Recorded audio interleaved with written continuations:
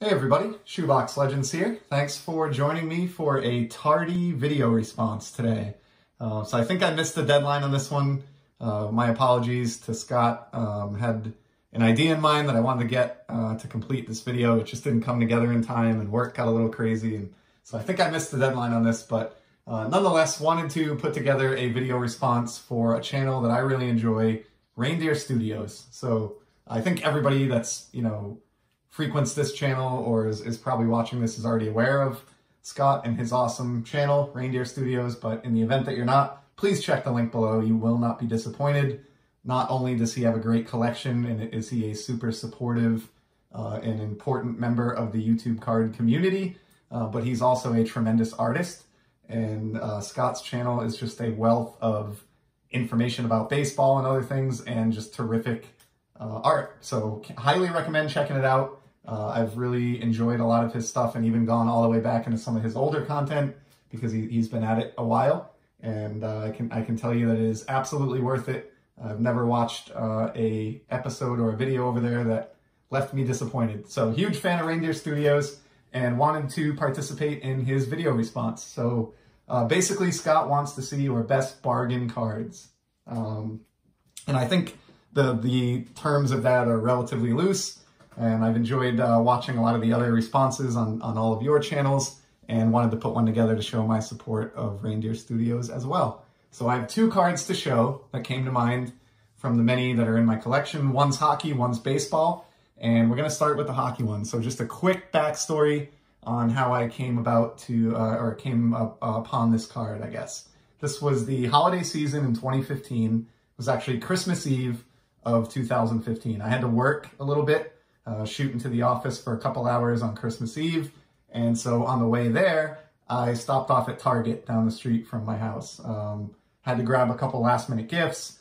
And then since I was in there, this was back at a time where you could just walk into the card aisle, the trading card aisle, and there would actually be retail product available that you could pick from a selection of packs, blasters, and boxes.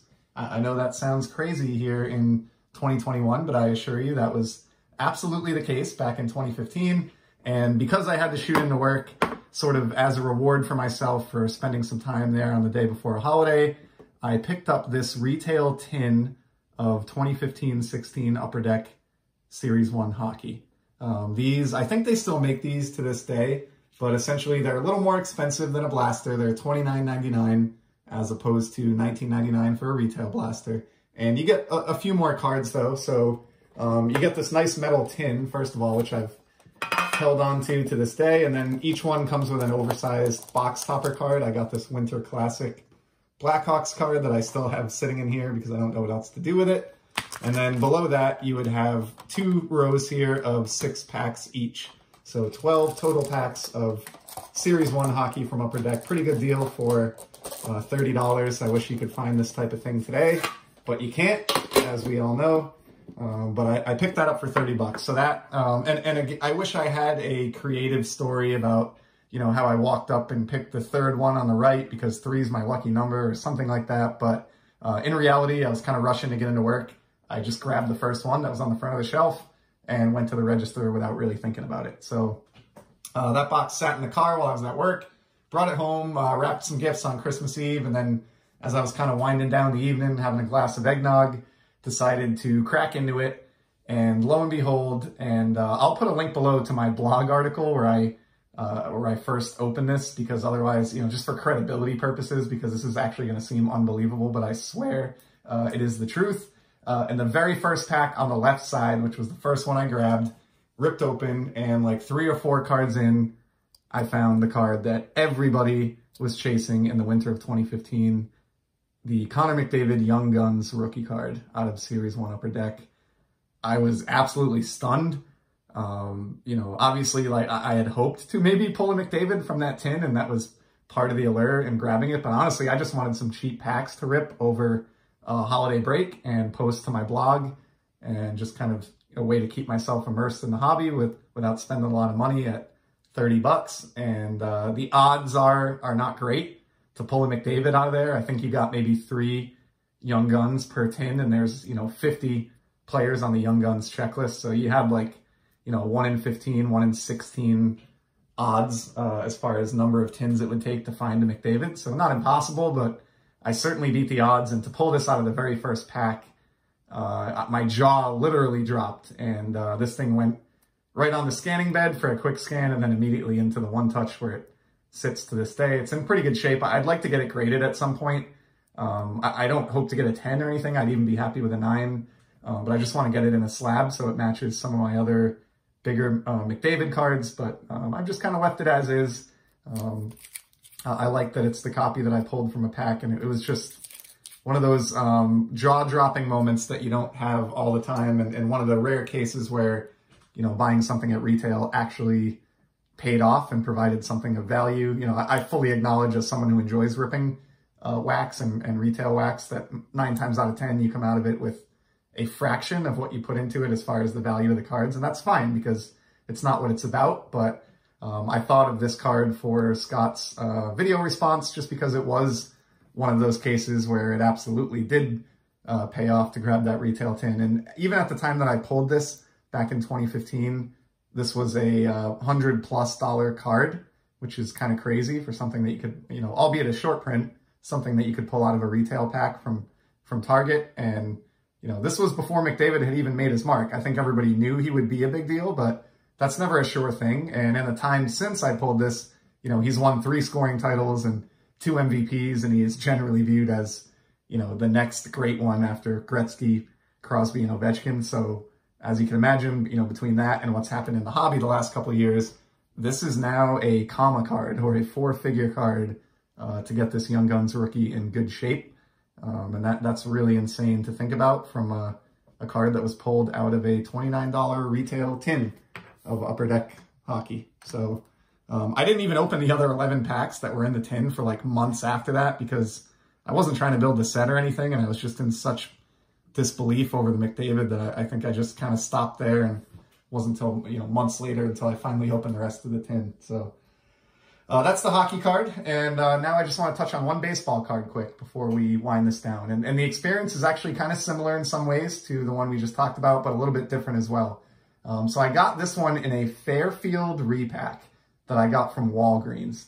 And I don't know if everyone watching this or anyone watching this is familiar with what those are, but they were those, you know, cheap baseball card repacks that came in a brick in a cardboard box, hung on a peg at the pharmacy, and typically you would get, I think, 100 cards for $5. And you could see one card in the window on the front of the repack, and that was it.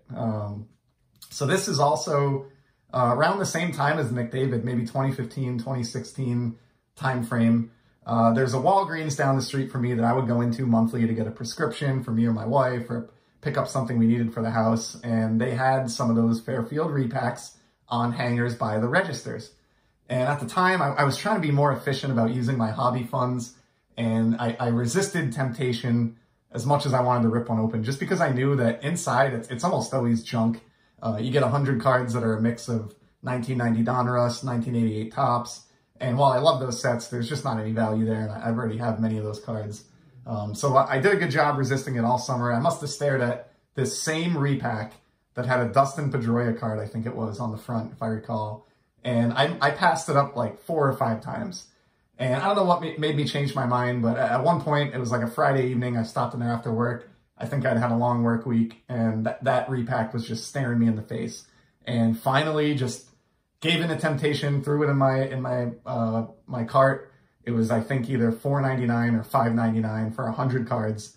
So you're talking, you know, 5 or 6 cents a card. And a couple weeks later, or a few days later, I finally had time to rip it open and type up a blog post for the blog that I was writing at the time. And halfway through that stack of, you know, nickel cards, essentially, I found this. This is a Mookie Betts 2014 Topps Update rookie card, and it's the short printed image variation of his Update rookie. Of course, his standard Update rookie, which I didn't pull for this video, but should have, just features him in sort of a classic, closely cropped batting pose. And this much rarer short print features Mookie in the dugout smiling for the camera. And these were really tough pulls. I don't know exactly what the insertion ratio was for these, or, you know, how tough this was to come by, but, you know, when you look for this card on eBay, with all that's out there, you're lucky to see more than 2 or 3 copies of this available at any given time.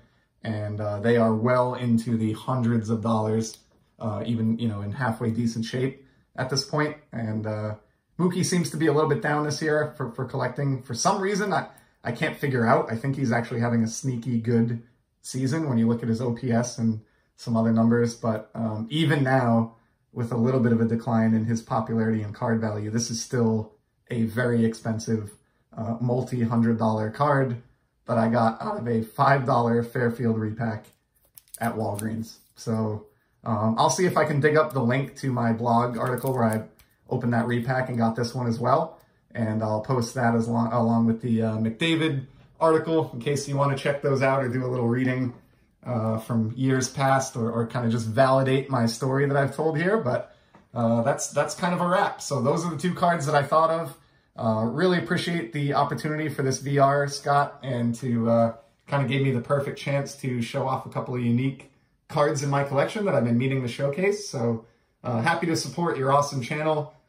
Keep doing the great thing that you do over there. And again, if anyone watching this is not familiar, please go check out Reindeer Studios. You will not regret it. And to everybody else, I will be back in the near future with some more sports card content. Take care.